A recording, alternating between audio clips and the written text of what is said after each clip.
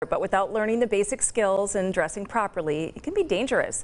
2822 Eyewitness News reporter Paula Giacomo has some do's and don'ts when enjoying the outdoors in tonight's parenting playbook. Hi, Paula. Hey, Candace. Well, there are a couple of indoor ice skating rinks in Luzerne County, but only one outdoor rink, and that's on Public Square. We stopped by the venue on a very cold afternoon as lessons were taking place.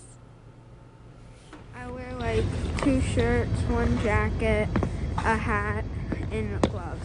8-year-old Jimmy Corcoran of Exeter is prepared for this blustery cold day. The temperature, 23 degrees, but feels even colder with the wind chill. He's one of several people taking ice skating lessons on the ice rink on Public Square in downtown Wilkes-Barre. I just like gliding. You have to go where there's supervision and you have to be safe. Carol Zubris has been an ice skating instructor for 30 years and sees firsthand the dangers of hitting the ice unprepared. It's really dangerous. It breaks my heart every time. That's why a Learn to Skate program is essential. Basic skills. You go out there rogue and you're going to end up with a serious injury. I've seen too many head injuries. That's why Carol always recommends a helmet for beginners, as well as a checklist of other things to keep you warm. 2 pairs of gloves, mittens in case they get wet, or a waterproof glove.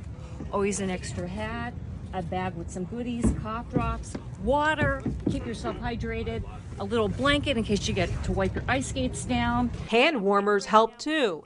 It's important to dress in layers and cover all exposed areas of your skin. Frostbite can set in at 31 degrees Fahrenheit or below. Your skin will turn red and feel cold to the touch. It will appear pale and feel numb, hard, or have a prickling sensation.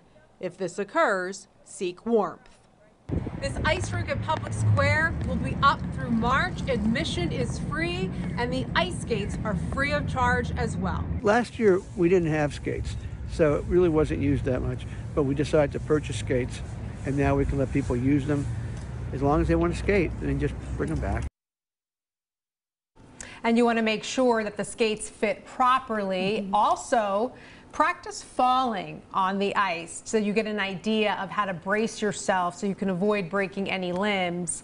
And you want to keep a space between you and the other skaters. I always recall when I take my kids skating, the first thing you do, you lace up and you jot out onto the ice, and everyone's out there and no one's really practicing how to fall, but that's like the first thing that happens if you're not experienced. You fall, and then you see people crawling to the side trying to get up. So that's why Carol says take a lesson and just practice. Right. If you get up on the right foot, it can be so fun. Yeah. Well, you grew up on skating on ponds, right? So you know what it's like. I do. It's a great activity too, and I like that you're talking about bundling up, because when you're out there skating, you get hot from the exercise. You don't realize maybe sometimes that you need to take a time out from the cold. But you know how kids are. Mom, I don't need a hat. I don't need gloves. And before you know it, their fingers are turning cold. So I know these all sound like no-brainer tips, but it's just something to keep in mind when we do get that really cold weather, which will be coming soon, maybe.